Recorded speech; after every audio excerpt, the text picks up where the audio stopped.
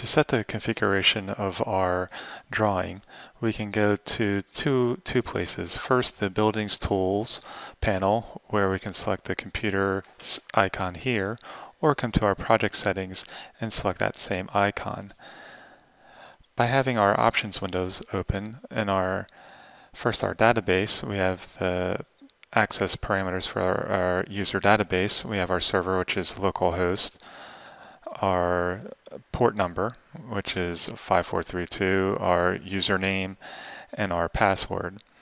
Also, if we come to our Styles tab, we can select our different types of style as default, light, gray, or office, and also our language, which we have different options to choose from, such as Italy, English for UK, Spanish, French, and English USA. We'll select English USA, click Apply, and then OK.